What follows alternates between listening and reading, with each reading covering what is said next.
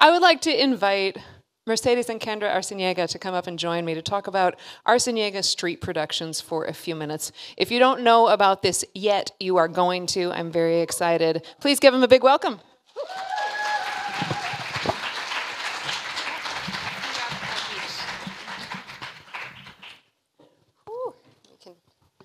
Oh, yes, now we get to the chill part. Oh my goodness. Check, check.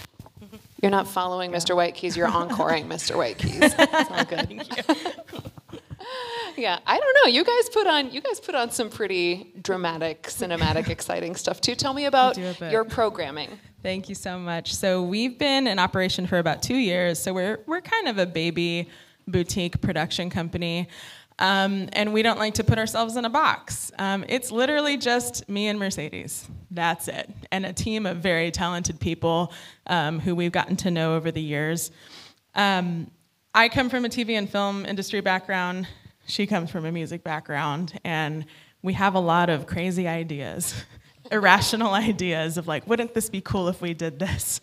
And don't like to be limited by a lack of resources. And so we actually got our start producing drag shows. That is what we are known for. But we've also branched out to music production just because we both come from families of musicians. We're both performers and artists ourselves.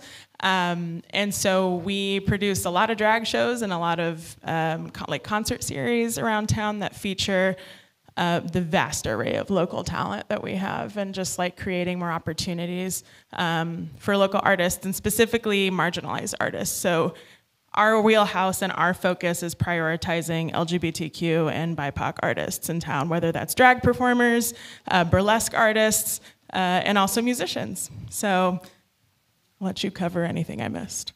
Yeah, I think that's our big focus is making sure that those opportunities and genres are represented, and also the types of audience members that we bring in. And that also has a lot to do with the space activation that you use.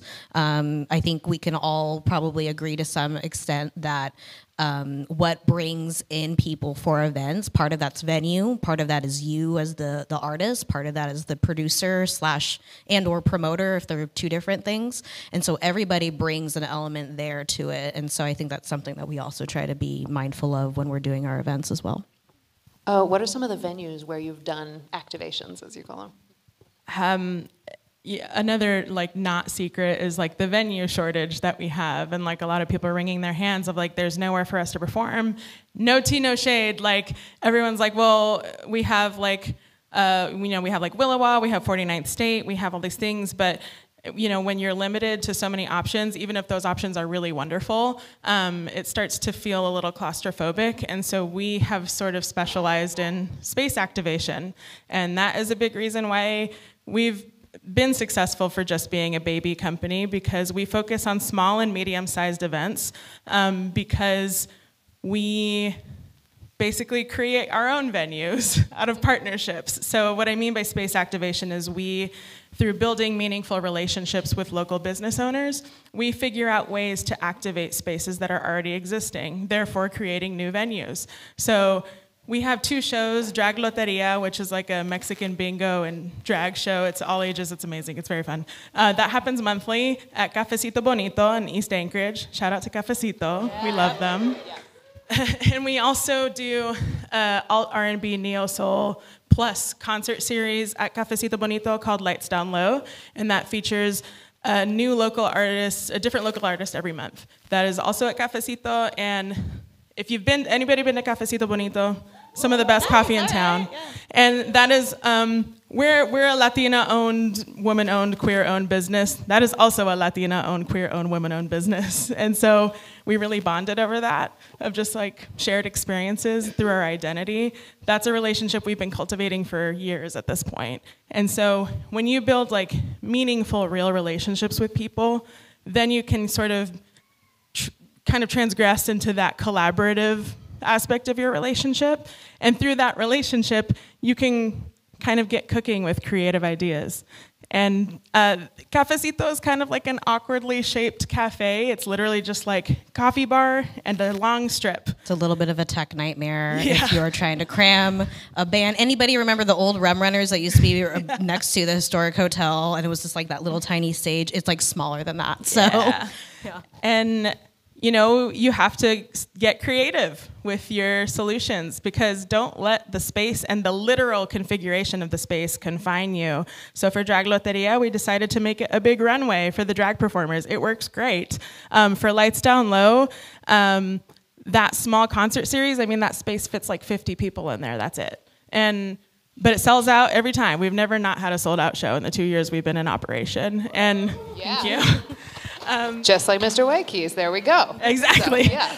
But we know our niche, which is those smaller venues, those more intimate shows, intimate productions, because the small shows do facilitate the bigger shows. They kind of bring people in for like a moment of intimacy with the artists, rather than just being like a face in the crowd. You actually get to sit down and like get to know the artists that you paid to come and see, and it feels more personal. And so when you do end up seeing that artist on a larger stage, like you kind of feel like you know them, and so that works.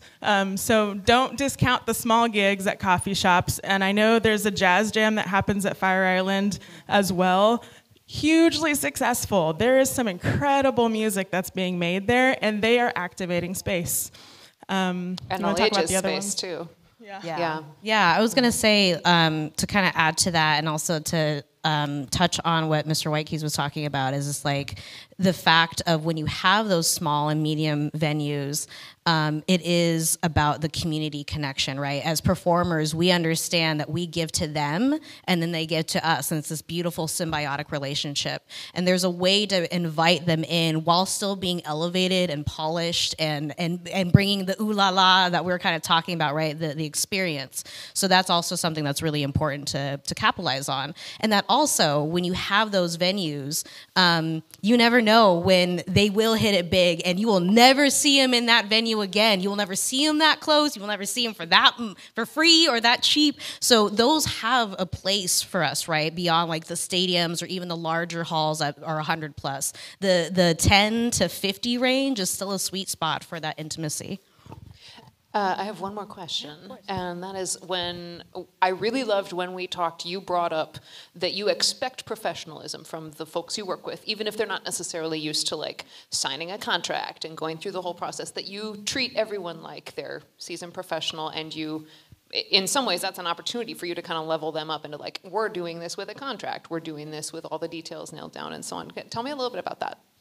Yeah, I mean, a lot of the time we'll work with, especially just like in the prioritization of marginalized artists, and a large part of that is because we were trying to fill the gap, and we were frustrated that there just didn't seem to be like as many opportunities for artists of color, queer artists. There weren't as many, like, it didn't feel like there was a niche for people like us. And so knowing that there aren't as many opportunities, and then there are a lot of new artists who just don't have experience and they can't get into some of the larger venues. So like working with us, like we try to create a experience where like they know what to expect, and like everybody has to get their start somewhere. And you don't want to count people out just because they don't have experience. And so it's kind of like incumbent on the producers to set that tone and set that standard, so that it also sets up the artist for success too, so that they know like what the standard is when they move into other relationships and other gig opportunities. Yeah, and I think I personally, in life and in work, I value so much in clear communication. Communication. And I think, again, I feel safe because I'm a musician. That's not always a strong suit with every musician. And sometimes you have that breakdown, but it is a collaboration, right? No one is the enemy. The venue isn't the enemy. The musician isn't the enemy. So being as forthright and as detailed as possible. I think anyone who's worked with us, they might think like, oh, Kendra and Mercedes, like details, but it saves you from having all the hiccups later on, or, oh my gosh, we are 5 minutes before doors are opening and we do not have this equipment or whatever that is. So we really try to make sure we're being really clear. You have any questions, keep the door open, really keeping those lines open as well. Everything in writing.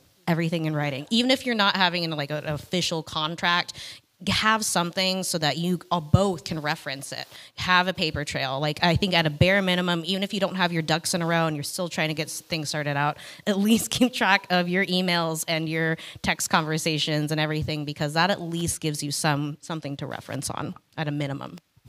I want to have you for another hour, but let me just ask you if there's any final thing that you want to share and give space for that. Sure. We talked a lot about space activation, and we could literally have our own summit on space activation. Because I know everyone wrings their hands about the lack of venues in town, I really, really implore people to, like, I know people are already doing it, but like explore those relationships, explore creative ideas, transform existing spaces around town. Like, we have produced a whole like underground drag show in a literal dance studio where dancers rehearse, and we turn it in the middle of industrial area of Anchorage. And like in off Arctic in a very awkward industrial space, but like it sells out every time. It's a very cool experience. It's happening this weekend. We're literally going there after this, but it's transforming spaces. Think outside the box. Think creatively. There are venues all over town. We just haven't activated them yet. So create your own opportunities. We definitely are a testament to don't wait for your ship to come in. Just build your own boat and sail. Yeah. Just do it. Just to finish that off of, if you have those crazy ideas, go with it. Find the people who want to support it and make it real. It's only crazy because nobody has done it yet, right? So Alaska is a trailblazing state. This is what we're known for. So don't be afraid to do the same in your own area, and you will attract those people, and you will collaborate, and you will create beautiful things. Do it for the culture. Yes. Ooh. Yeah. Yes. Arciniega Street Productions, Kendra and Mercedes. Doing great.